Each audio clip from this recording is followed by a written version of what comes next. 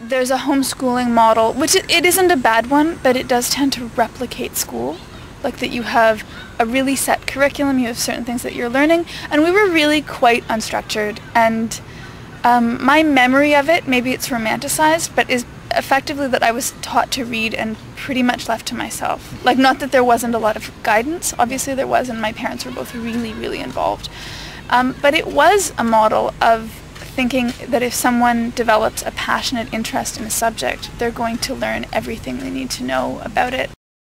I think it's really interesting to think that learning is an individual process, and so if you really, really deeply know the things that are near to your heart, even if that's at the risk of not knowing the tiny little smatterings of other things, like maybe that's more interesting for you, like, and also just for the world in the sense of the development of individuality through education, rather than like developing, I don't know, like the school model seems to be preparing people to live within a system, stay within it their entire lives. And I don't think that's, I think that's a real damper on any kind of independent thought.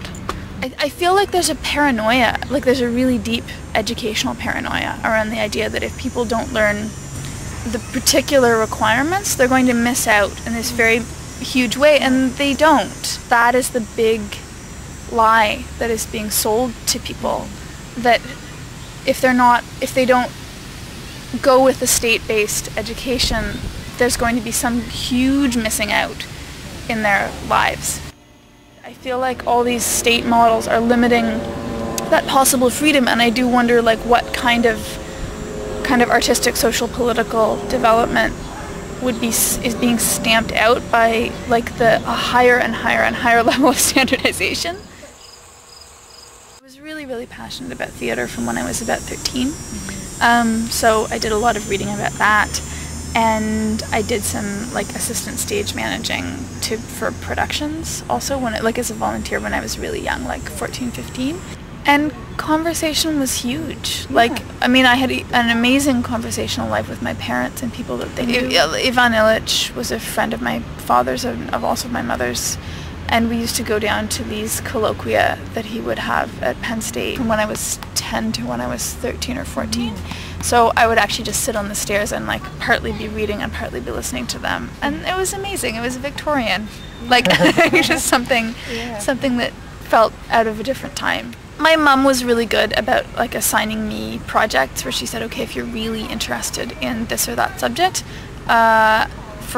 go read everything about it and write me like, it wasn't like essays, but write a long thing about what you're thinking about this, what you've discovered.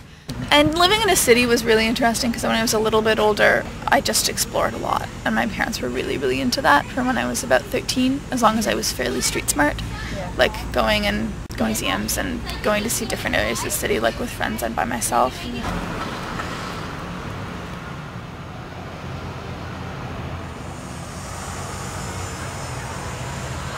It was really interesting when I got to university because a lot of people I knew who I met there, had an amazing time, but had a very profound burnout because they'd been in school since they were, like, most of them, like 3 years old. And I really did feel like if people were not in a completely standardized system of education, they would get more, not less, actually, out of post-secondary when they got there.